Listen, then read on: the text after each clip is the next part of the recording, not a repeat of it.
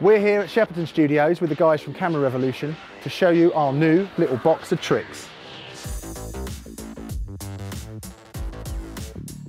We've been designing, making and providing custom array rigs for VFX shoots for a long time now.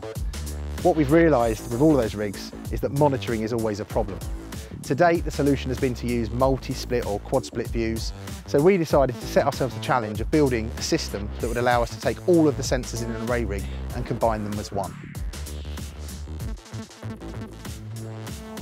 So now you've got a single feed showing all cameras in the array as a single sensor with an edge-to-edge frame. You also get metadata down the SDI, whether it's from an Arri, a Sony, a Red, Panasonic or Canon, that will give you roll number, clip number and also an important record tally.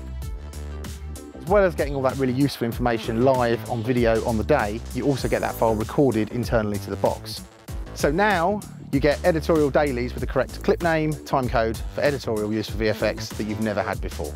Now we're stitching all these images together, it's actually really useful to know which part of that image comes from which sensor, particularly on the more complex rigs that involve many more cameras. That's why we've come up with this nifty little tool. We're going to call this a sensor grid leader, and we're going to shoot that at the top of every shoot day.